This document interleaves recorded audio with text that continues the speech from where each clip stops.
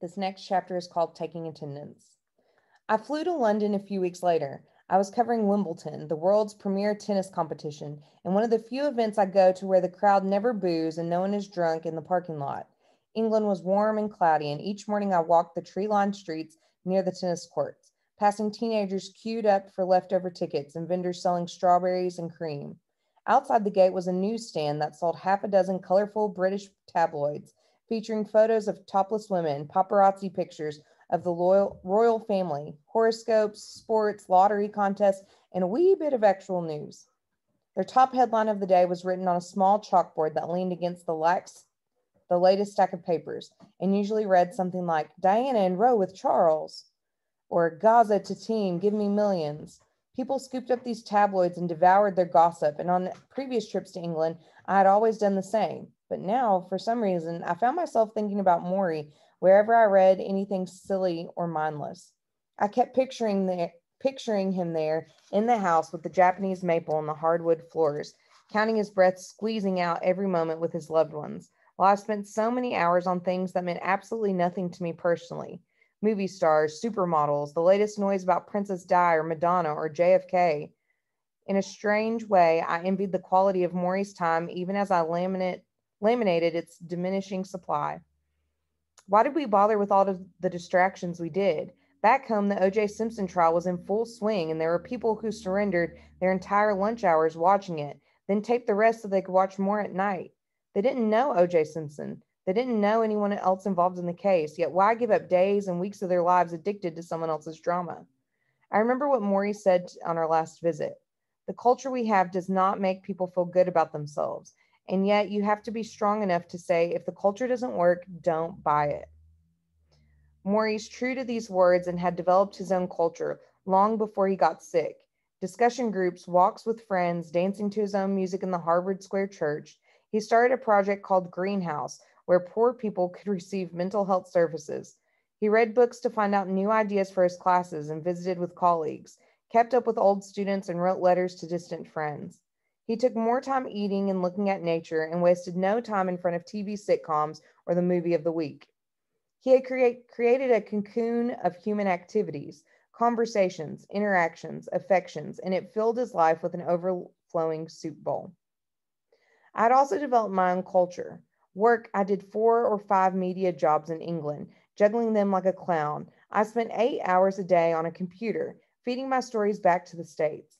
Then I did TV pieces, traveling with a crew throughout parts of London. I also phoned in radio reports every morning and afternoon. This was not an abnormal load. Over the years, I had taken labor as a companion and had moved everything else to the side. In Wimbledon, I ate meals at my little wooden work cubicle and thought nothing of it. On one particular crazy day, a crush of reporters had tried to chase down Andre Agassi and his famous girlfriend, Brooke Shields, and I had gotten knocked over by a British photographer who barely even mumbled sorry before sweeping past, his huge metal lens strapped around his neck. I thought of something else Murray had said to me. So many people walk around with a meaningless life. They seem half asleep, even when they're busy doing things that they think are important. This is because they're chasing the wrong things. The way you get meaning into your life is to devote yourself to loving others. Devote yourself to your community around you, and devote yourself to creating something that gives you purpose and meaning. I knew he was right. Not that I did anything about it. At the end of the tournament and the countless cups of coffee I drank to get through it, I closed my computer, cleaned out my cubicle, and went back to the apartment to pack. It was late. The TV was nothing but fuzz.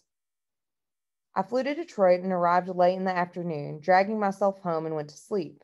I awoke to a jolting piece of news. The unions at my newspaper had gone on strike. The place was shut down. There were picketers at the front entrance and marchers chanting up and down the street. As a member of the union, I had no choice. I was suddenly, and for the first time in my life, out of a job, out of a paycheck, and pitted against my employers. Union leaders called my home and warned me against any contact with my former editors, many of whom were my friends, telling me to hang up as if they tried to call and plead their case. We're going to fight until we win, the union leaders swore, sounding like soldiers. I felt confused and depressed. Although the TV and the radio work were nice supplements, the newspaper had been my lifeline, my oxygen. When I saw my stories in print each morning, I knew that in at least one way I was alive. Now it was gone, And as the strike continued the first day, the second day, the third day, there were worried phone calls and rumors that this was going to go on for months. Everything I had known was upside down. There were sporting events each night that I would have gone to cover. Instead, I stayed home and watched them on TV. I had grown used to thinking readers somehow needed my column. I was stunned at how easily things went on without me. After a week of this, I picked up the phone and dialed Morrie's number. Connie brought the phone to him. "You're coming to visit me," he said, less of a question and more of a statement. Well, could I? How about Tuesday? Tuesday would be good, I said. Tuesday would be fine. So here's a flashback. In my sophomore year, I take 2 of his courses. We go beyond the classroom, meeting now and then just to talk. I've never done this before with an adult who is not a relative, yet I feel comfortable doing it with Morrie, and he seems comfortable making the time. "Where shall we visit today?" he said cheerily when I enter his office. In the spring, we sit under a tree outside the sociology building, and in the winter, we sit by his desk, me in my gray sweatshirt and Adidas sneakers, Morrie in his Rockport shoes and corduroy pants. Each time we talk, he listens to me ramble. Then he tries to pass on some sort of life lesson. He warns me that money is not the most important thing, contrary to the popular view on campus. He tells me I need to be fully human. He speaks of the alienation of youth and the need for connectedness with the society around me. Some of those things I understand, some I do not. It makes no difference. The discussion gives me an excuse to talk to him, fatherly conversations I cannot have with my own father, who would like me to be a lawyer. Morrie hates lawyers. "What do you want to do when you get out of college?" he asks. "I want to be a musician," I say, "a piano player." "Wonderful," he says, "but that's a hard life." "Yeah, a lot of sharks. That's what I hear. Still," he says, "if you really want it, then you'll make your dream happen." I want to hug him and thank him for saying that, but I'm not that open. I only nod instead. "I'll bet you play the piano with a lot of pep," he says. I laugh. "Pep?" He laughs back. "Pep, what's the matter? They don't say that anymore?"